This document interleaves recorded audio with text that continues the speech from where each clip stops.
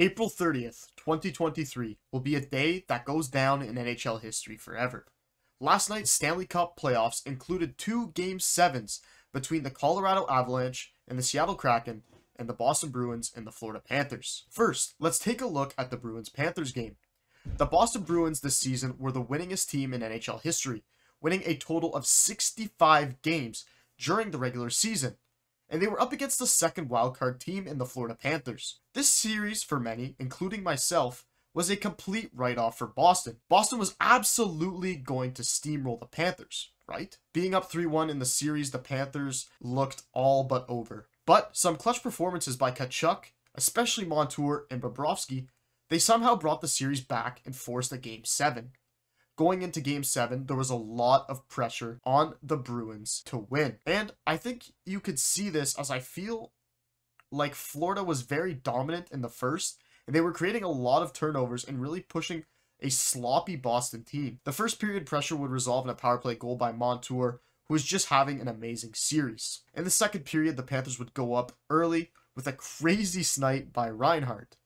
But after they take a few bad penalties, Krejci would eventually pop one in on the power play to bring it within one. This seemed to spark the Bruins as they were hounding on the pressure to finish the second, and heading into the third, they had a power play. 55 seconds into the third, Bertuzzi would score on a tip on the power play, and Pastrnak would score another goal 3 minutes later, putting the Bruins up 3-2. Surely they would win this game after taking that lead, right? Nope, you'd be wrong.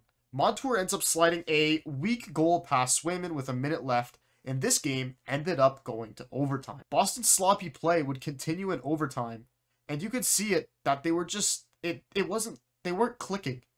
Watching that game, you could tell that it wasn't going their way, and Verhaeghe would end up becoming the overtime hero for the Florida Panthers. I feel like Boston killed themselves in this one, and they just didn't look good enough to win that game. It just wasn't their game, really. This was relatively sad as the game would end, and we may have seen Patrice Bergeron's last game in the NHL. A great career by one of the greats, and he was one of my idols growing up. It's going to be really sad to see him leave, as well as, like, everyone from my childhood is aging out. Crosby, Ovechkin, it's just crazy. The Avalanche-Kraken game was a low-scoring one, and I didn't watch much of it because I had work the next day. But from the highlights, it looked like it was an absolute goalie showdown between Grubauer and Georgiev. The first period was scoreless, and the scoring only came in the second period, where Bjorkstrand would pop in a lucky bounce off the defender, and then score on a 2-on-1 a few minutes later. Rantanen would get the Avalanche on the board with 30 seconds left in the second, as he would deflect a McKinnon shot into the net. Nothing too crazy would go on in the third, until about 7 minutes left, where the Avalanche were just going full-out offense mode. Their defensemen were pinching on every opportunity they got. It was crazy. They were creating a lot of chances, and Grubauer was there to shut the door. Georgiev also had an amazing game and made some big stops in the final minutes, because of course with your defenders pushing so much, it's going to cause some chances. The Kraken would somehow end up holding off the Avalanche and advance to the second round. This night was just crazy.